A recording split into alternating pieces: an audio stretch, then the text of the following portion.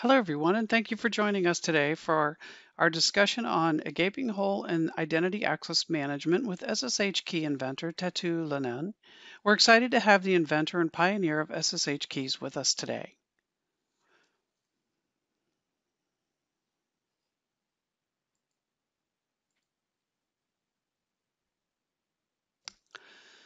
Some quick housekeeping. You'll find any handouts for the presentation on your dashboard under the Handouts tab. You can access and download these at any time during the webcast. At the end of today's presentation, we'll be providing a Q&A session, so if you have any questions at any time during our webcast, please send them to us in your question box.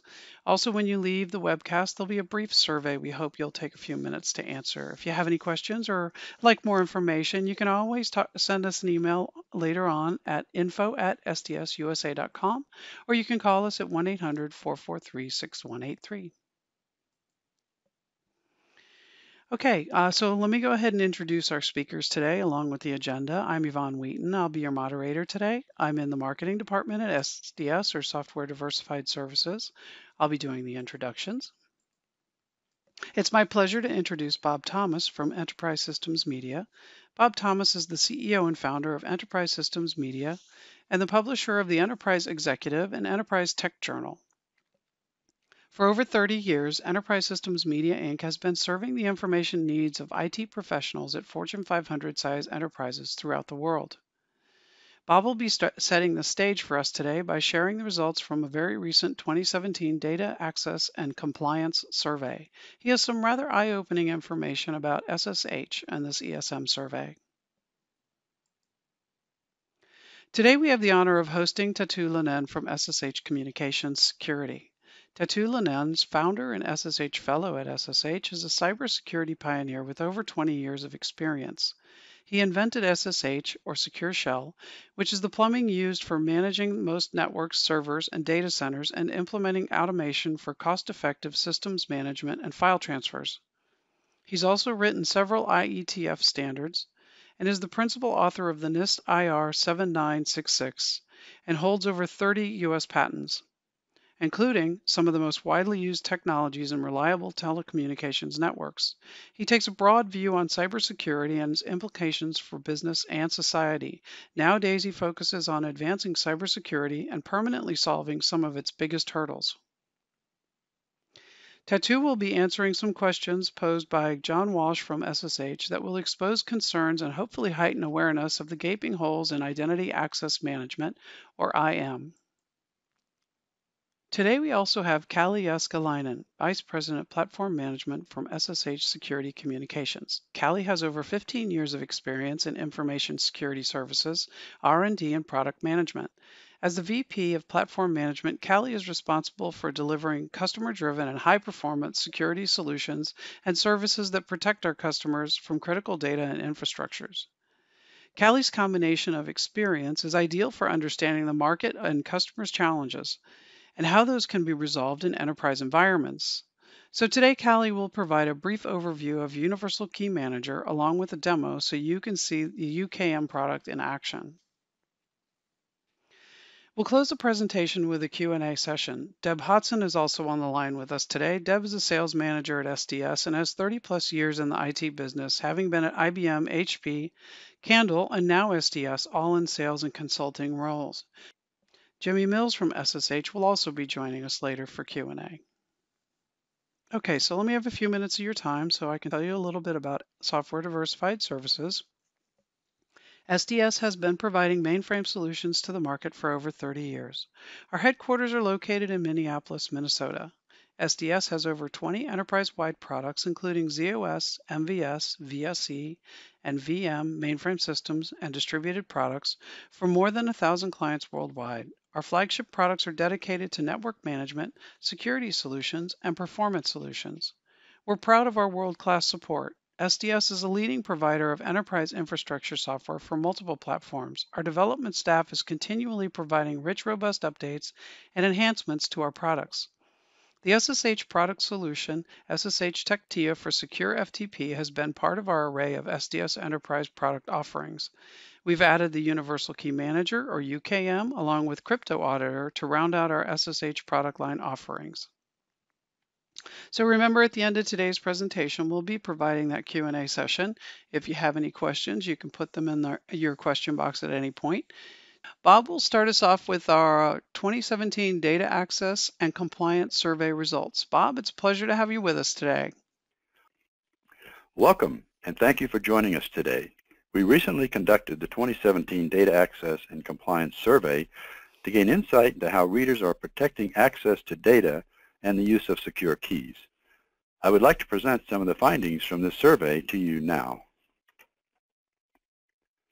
Based on the definitions we provided for compliance and governance, you can see that the survey shows the mainframe group, in most cases, is subject to the same compliance and governance as the distributed computing group within a given company or organization. In reality, the number is probably close to 100%, but some respondents are probably unclear of the policy. Clearly, respondents realize that separation of duties is an important compliance consideration. Is this being done for Secure Shell or SSH credentials? How can you be sure, and how do you know? This is as important as any other policy you may have in place regarding separation of duties. While the explanations shown here are only a few of the many received in the survey, the methods described are inefficient and prone to error. Is checking a box on a compliance spreadsheet enough, or are people held accountable for results? Most people always answer this question with a no or don't know response. The reason is that the only way to truly know is with a tool to scan and monitor these environments. As you can see, 67% of respondents believe that RACF provides protection against insufficient privileged access governance. Just over half of the respondents indicated that they are tracking SSH access, including the usage of SSH keys, but a large number of respondents are not protecting these important credentials or don't know if they are. This concludes my presentation. Thank you very much for your time.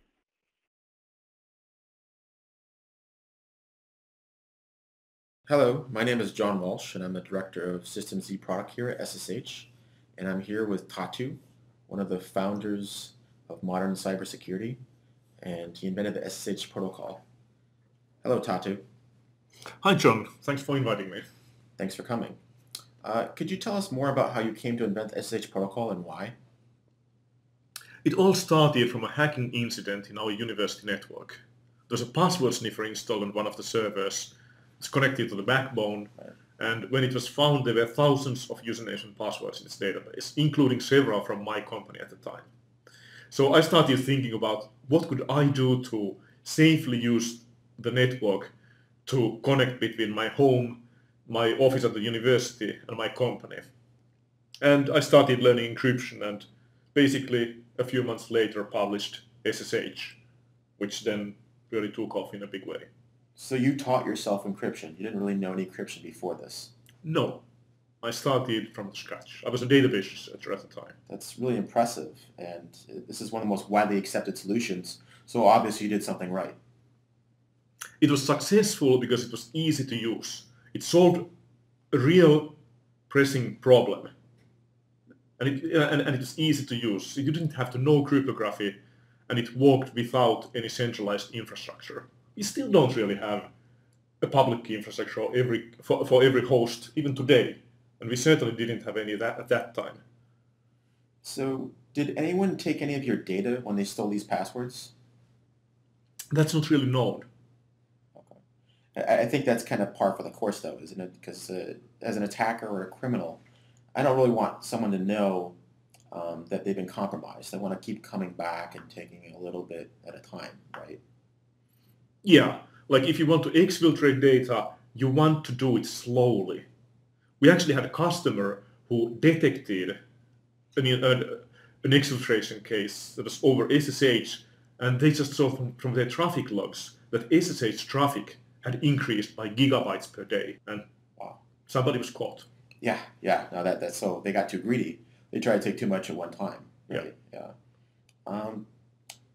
So I believe that SSH was widely accepted, and it's an integral part of all enterprises today. Could you talk more about how widely used it is and what it's used for, in environments today? Yeah, it's in every data center. It's used for systems management. It comes with every Unix, every Linux, every Mac. Most routers are managed using SSH. A lot of hardware, storage devices, even server hardware like IPMI ports typically support SSH. It's a systems management tool, file transfer tool. It's inside a lot of configuration management systems, emergency response systems, and a lot of software used to manage large IT environments efficiently. So what's really the key part of the SSH protocol? Like what's involved with SSH? How does it work? It encrypts all the traffic so that nobody can eavesdrop what you do, and it protects the integrity of the traffic. It authenticates both the server and the user. So it's mutual authentication so that nobody can sit in the middle and gain access to the encrypted content. That's the essence of it. And then it can be used for file transfers. It can be used for remote command execution. It's often integrated into other software products under the hood as the protocol that they actually use for file transfers or other management operations. And sysadmins use it all the time. So how would I connect from one machine to another? Do I use a password when using SSH? So normally you'd just say SSH and the name of the host that you want to connect to. And then it will prompt you for a password. But if you want to use it for automation, which is extremely common, we have some customers with more than 5 million daily logins, all automated using SSH. Then you use something called SSH keys, which is a cryptographic mechanism for authentication. It can be used for single sign-on. It can be used for automation. It's extremely handy and secure by design. Secure by design. Okay. Are there any issues with using SSH keys? Yeah. Well, when I designed it, I never figured somebody could have over 1 million SSH keys in their environments. We now have some customers with several million SSH keys in their legacy environments. That's like mind-boggling. And they've been accumulating over the last 20 years. They've never been removed. And in fact, SSH keys are probably the only credential that users in the default configuration can self-provision. They can grant permanent access to themselves or others to any account that they can log into. And that was originally designed so that they can implement single sign-on without central coordination. But nowadays in regulated IT environments or large enterprises, you want control. And you can get that control with SSH, but you just have to configure it properly so that users cannot self-provision. But in OpenSSH, in the default configuration, you can. And most organizations have not changed that configuration. And as a result, the sysadmins have been deploying keys for convenience for a long time. Like an Oracle admin granting himself access to all the Oracle accounts in the enterprise. Violating policy, bypassing privileged access management systems. And it's been built into all sorts of automated data transfers, application integrations, transaction processing, file transfers with business partners, with the supply chain, with the distribution channel, even with financial organizations. It's just everywhere. So all I have to do is turn off self-provisioning and that will fix the problem, right? Well, you still have to look after the legacy. So essentially, you need a controlled provisioning process. So you have to do the reconfiguration. You have to do an inventory of all the legacy keys that are out there. And we are finding that in most large enterprises, that's from several 100,000 to several million credentials. And then you need to eliminate those credentials that are actually no longer needed or no longer used. We are finding that 90% of the keys aren't actually used anymore. And about 10% of them grant root access, the highest level of administrative access. And there are ways to get quick wins. So after the inventory, you want to monitor the environment so that you see which keys aren't actually used. So you eliminate that 90% with very little effort. That's a massive quick win and cost savings, and we provide tools for doing that.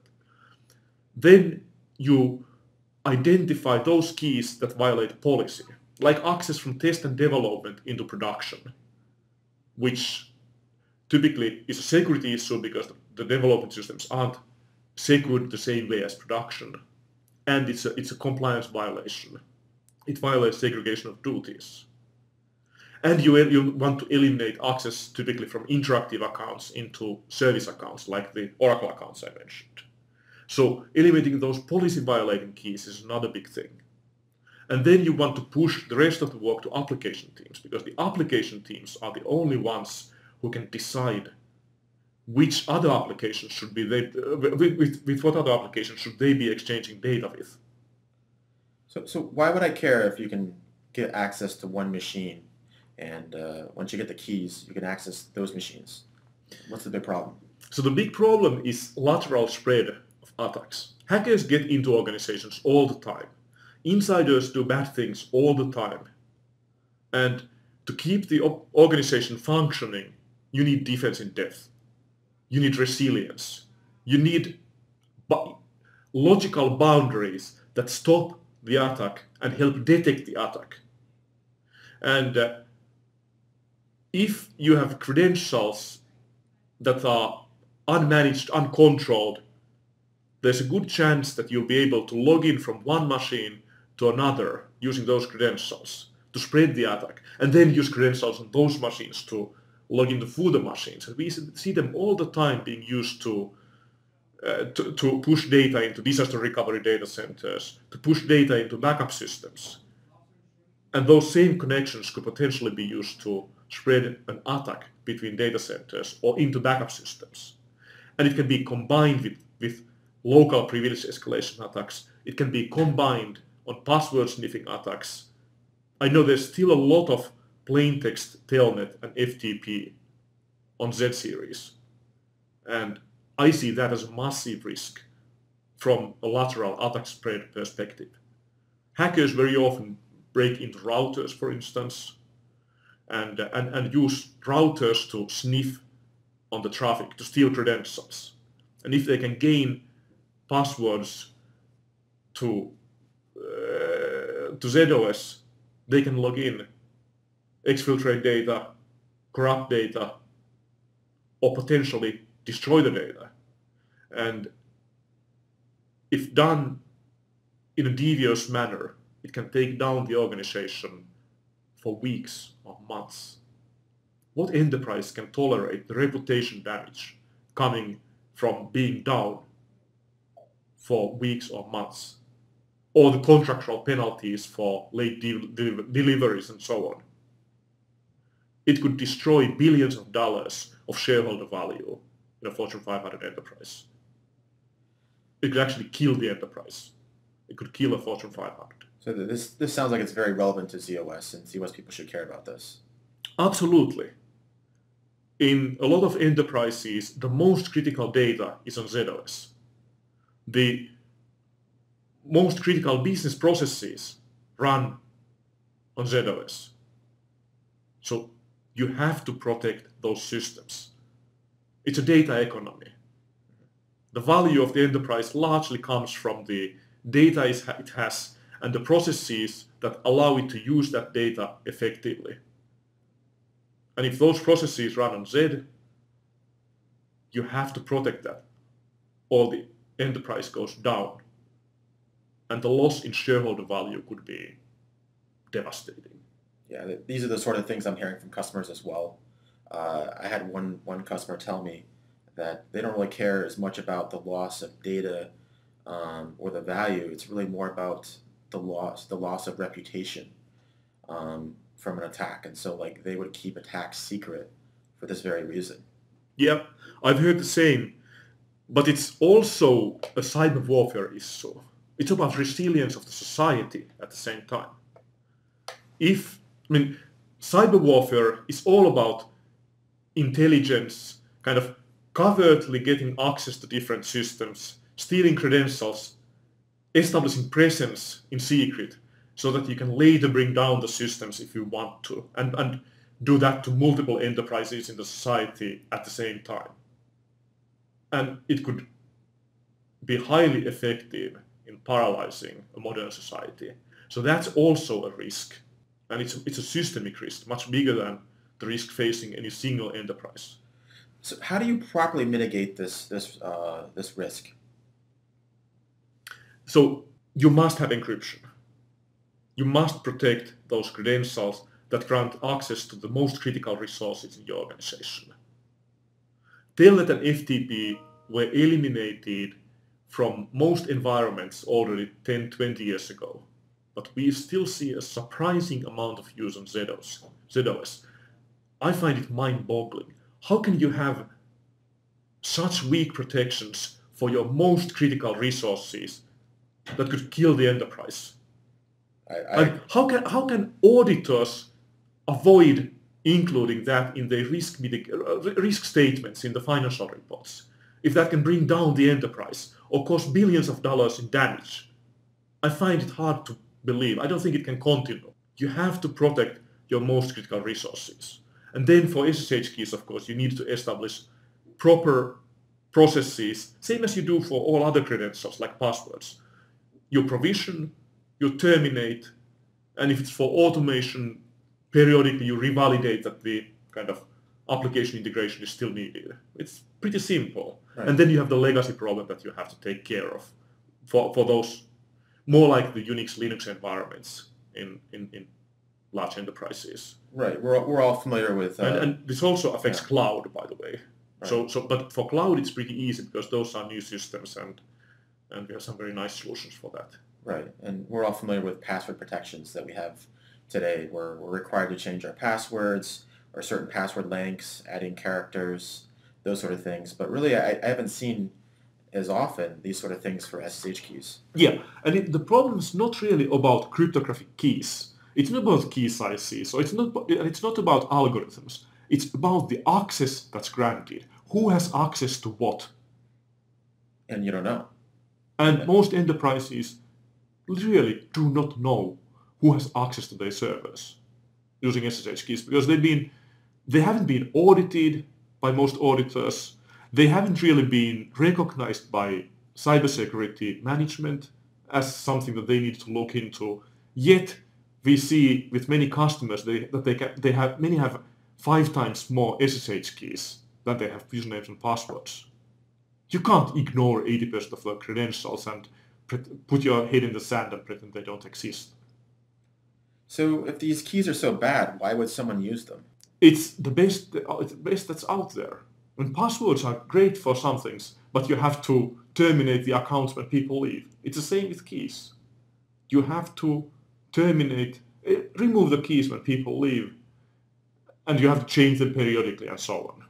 It's just about normal credentials management. Right. And they need to be managed same as every other credential. Right. It's more about improper management. Yeah, you need basic management processes. Could you tell me more about the compliance concerns with improper key management? Well, every compliance regulation mandates that you must know who can access what. And you need to have effective authentication mechanisms. These days, at least in my opinion, if you transfer your credentials in the plain text for everybody to see, it's not particularly secure. In my opinion, that is not an effective authentication mechanism. And it's so easy to steal credentials from the network. I actually once wrote software to listen to network traffic and steal credentials. It took me 3 hours from the scratch. And there are like dozens of software packages available for doing that. And it's built into a lot of other tools.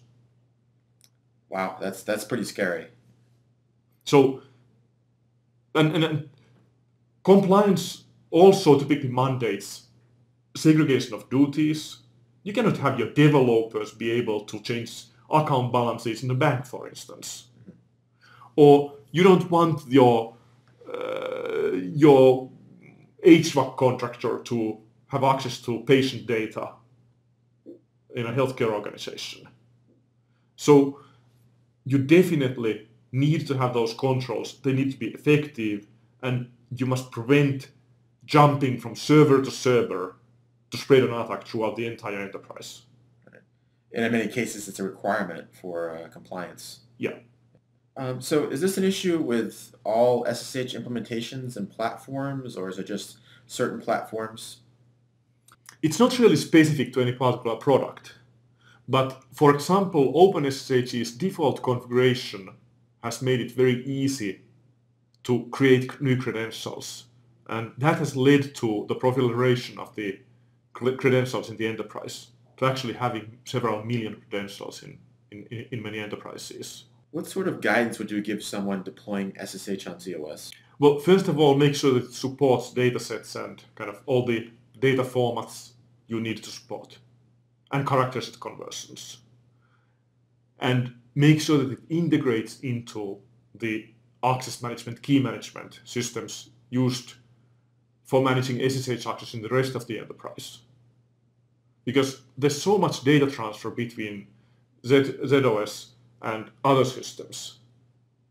And those transfers are built into so many file transfer tools, so many systems management tools, and you just need to transfer data effectively. So and you need to manage access on both sides. If you exchange data between applications, both teams have to cooperate and agree, and that's best done by one solution that covers the whole enterprise: ZOS, Unix, cloud, and other.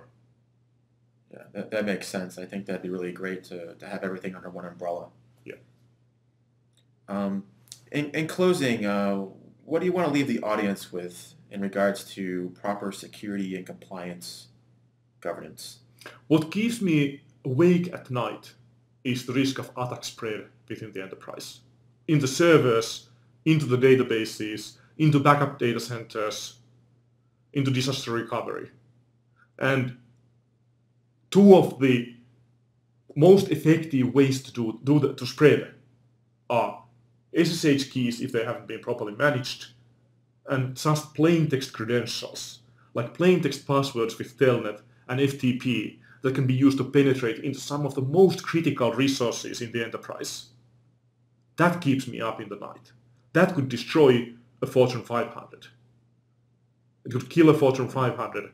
It could cause damage in billions. It could cause 30 billion of damage to shareholders of Fortune 500. And it could cause massive chaos in a society if used in a cyber warfare scenario. From what I've seen, 80% of corporate data is kept in ZOS today. And I've seen that 30% of people aren't using any encryption at all. That seems pretty scary for that amount of data and really no security at all. Yeah, I can't understand how that can be the case. I mean, you'd think that you'd protect your most critical resources as much as you could, but for some reason, people are taking the risk. And when I think of cyber warfare, if I was deciding what to prepare attack software for, I would certainly target the most critical resources whose loss causes the most damage to the targets I want to attack. Guess what that would be? Yeah, no, exactly. I agree with you. That's very scary and very interesting. Okay, well, Tatu, thank you for your time. It was a very interesting conversation. Thank you. Now I'd like to hand it off to Kali to talk more about our Universal Key Manager product.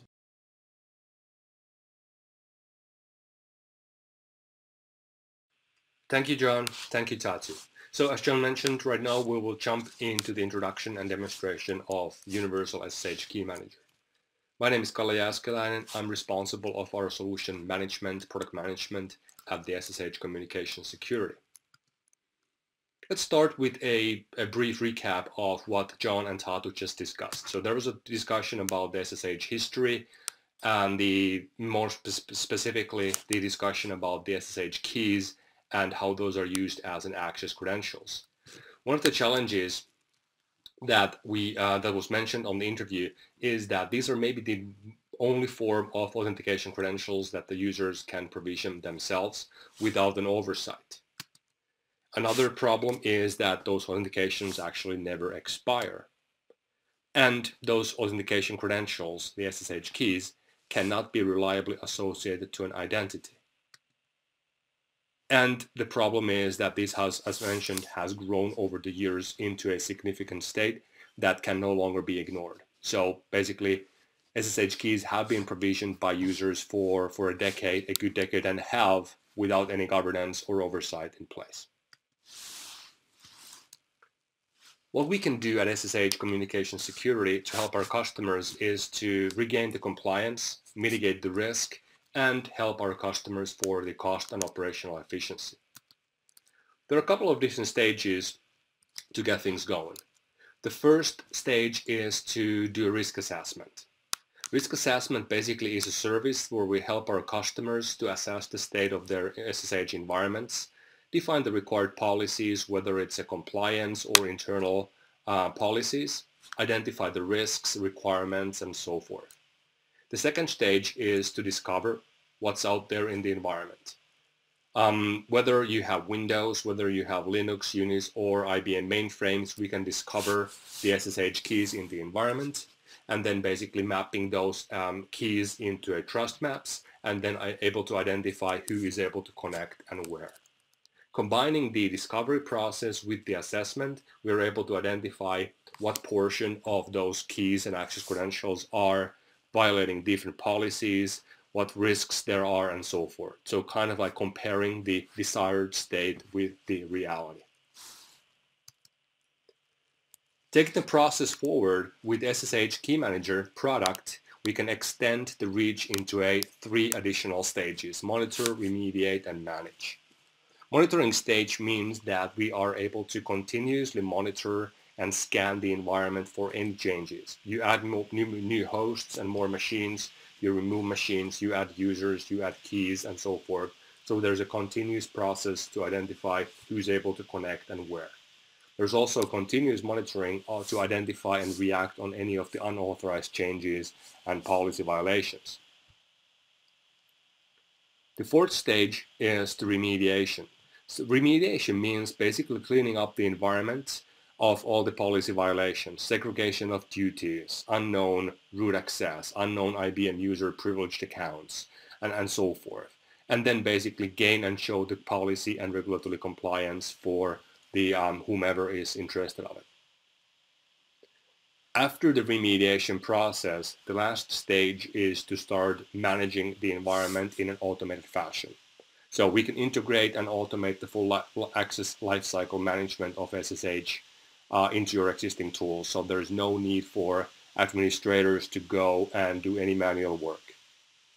All the processes of access provisioning, deprovisioning, or key rotation can be fully automated with the tool. Before jumping into the actual product demonstration, here's one more slide that we've built together with our key accounts. This mapping shows the risk versus the reward in the remediation efforts. So as you can see here, there on the other axis, there is the risk mitigation reward, meaning that how valuable the risk mitigation effort is. And on the other axis, you can see the possible operational risk of the remediation action. There are certain, let's say, low-hanging fruits that you can get resolved pretty easily and fast to show progress to your auditors, to whomever is driving the project forward.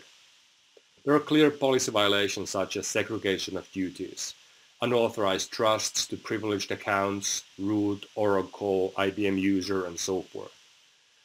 Clear policy violations are basically visible whenever people are bypassing the jump servers or the existing privileged access management solutions leveraging SSH keys.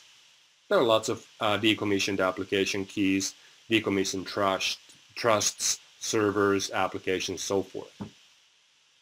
A good majority of the key material that is out there in the environments is actually unused and obsolete. So those are keys and access credentials that are there in the environment, just waiting for someone to remove those. But as we know, it's a manual process, so no one actually never done that. So those are just credentials that are sitting there, still providing even privileged access that shouldn't no longer be there.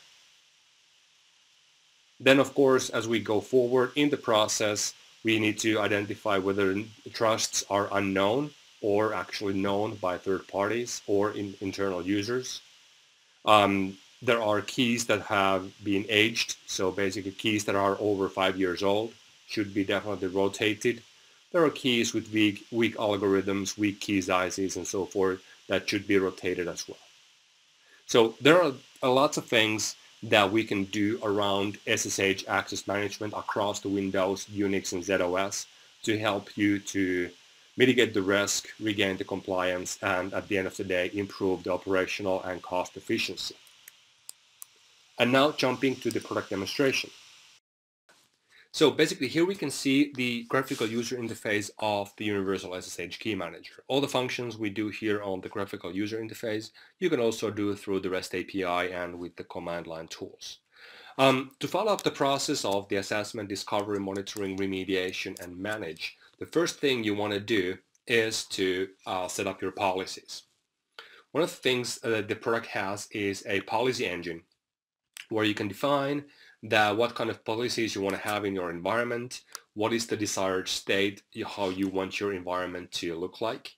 So you define a policy, segregation of duties, unused keys, key ages, cryptographic policies, duplicate private keys, and so forth. The tool actually, with the continuous monitoring, it tracks the policy violations, so you can have a histogram over time that show the progress or the lack of progress of your environment. So stage one, you define your policies, how you want your environment to look like. The second stage is that we do the discovery process.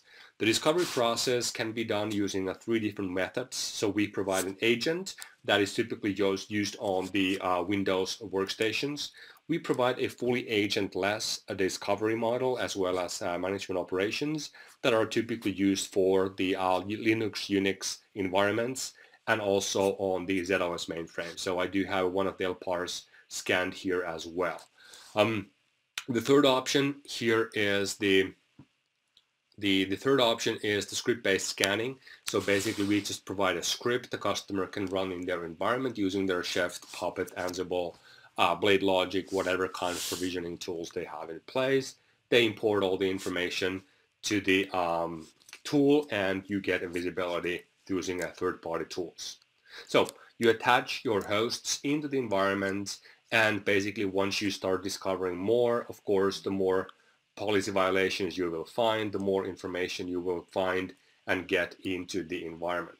And this is part of the assessment service. So part of the assessment service, we also do a reporting capabilities. So you can have the full environment report, SSH policy-based reporting with all the fancy histograms, as well as the application team-based report. So if you have several application teams, you can have a separate reports for the application users.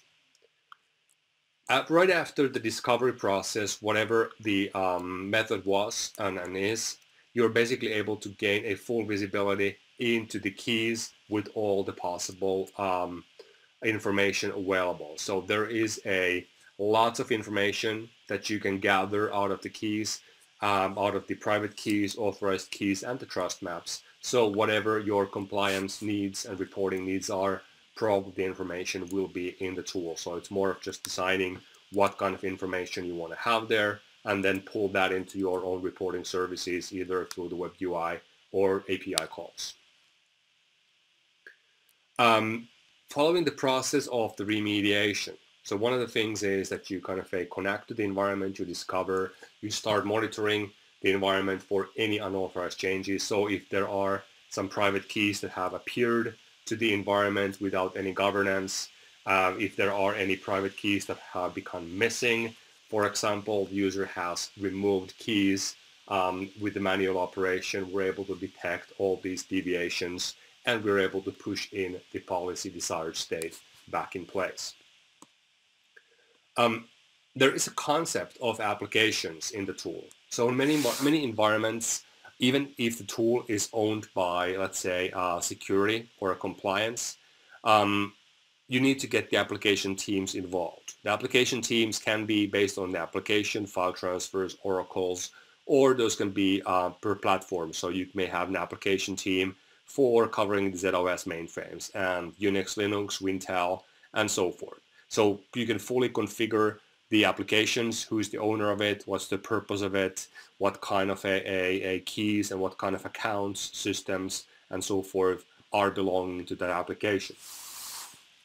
When we go into the remediation process, the user or the administrator of the tool can of course go here and let me just select a few keys here out of the random, just pick a few here, and then I can just go here and go and remove those. So being an administrator with full access rights here on my demo system, I can basically remove keys, add keys, and do all kinds of magic in the environment. However, on real customer environments, probably the application teams will not allow a security guy to go there and touch their applications. That's why we have developed another user interface called User Portal. The User Portal is a streamlined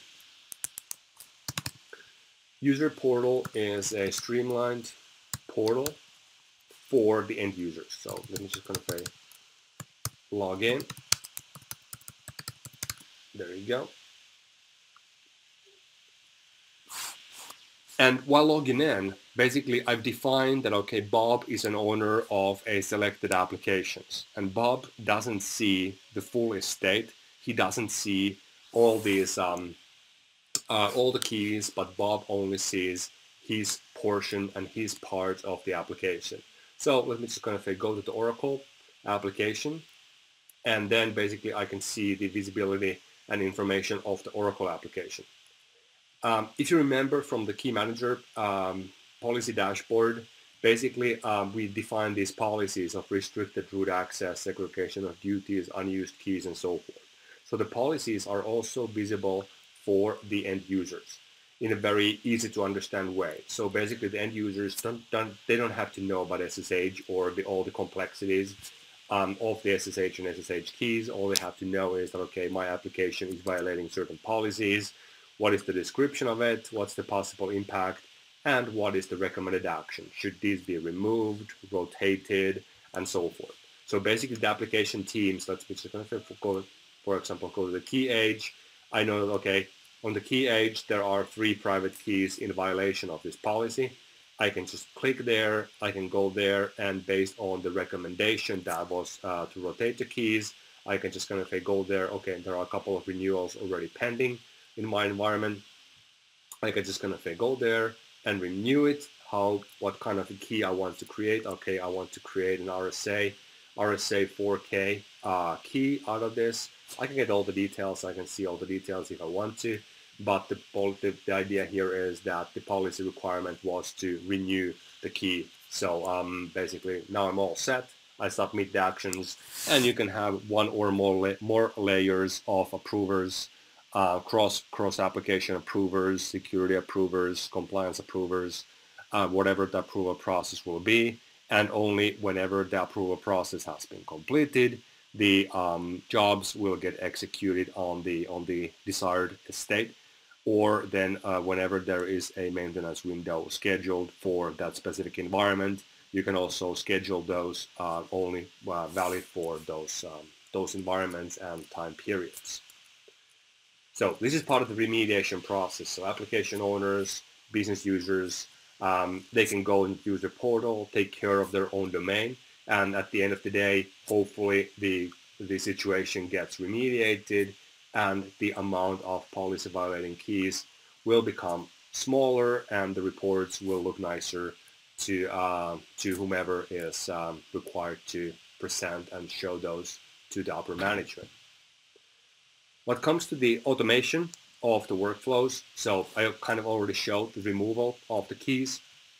So I can just kind of go and remove any of those keys and access credentials, but I can also add authorizations the same way. So I can just go here and add, let's say, okay, Bob from Linux 100 should be able to access let's say, Linux 103 as an Oracle account, as an example. So you can do one-to-one, one-to-many, many-to-many mappings. You're able to enforce restrictions and so forth to kind of like really tighten up the security and then just authorize. And what the tool does is that we just connect to all of the endpoints, either using agent or agent-based discovery. And then basically we create the keys on behalf of the user. We provision the public keys and so forth. So no manual operation needed at all. One very important thing to remember here when we talk about SSH Key Manager is that we never require users to transfer the private keys into a centralized vault. So the private keys and the authorized keys are always at the endpoints. We just manage them, we just control them, we just lock them down. So even if the key manager is, let's say, shut down for maintenance, the business processes keep on running exactly as before. So the systems are still connecting exactly as before, from A to B, from B to C, for interactive and M2M connectivity. We just manage all those access credentials in a centralized fashion. So we do not interrupt any of the existing processes with our operations. As said, a lot of the customers are leveraging our API as well. So a lot of the customers, they do start with the user interface. And then whenever they kind of get familiar with the product, familiar with the discovery process, they will start integrating this Universal SSH Key Manager into their existing approval processes. Very common ITSM tools, ServiceNows, Workdays, and so forth. So Universal Key Manager is part of the access provisioning and deprovisioning process. Another very common integration point is all these identity repositories, Active Directories, and so forth, to really kind of map the keys and the accounts into an identity. So if Joe leaves a company, we know where Joe had access, so we're able to react and remove all the Joe's keys that he's no longer able to connect. So this was a very short introduction to the SSH Key Manager. So the product very much follows the process of figuring out the assessment, doing the discovery process of all the keys, continuous monitoring of the environment due to periodic scanning, structures, and then helping our customers to remediate the situation into the poly-defined state, and then at the end of the day, automate the full lifecycle management of SSH keys. I hope you found the demonstration useful, and if there's any questions, don't hesitate to reach out, and thank you.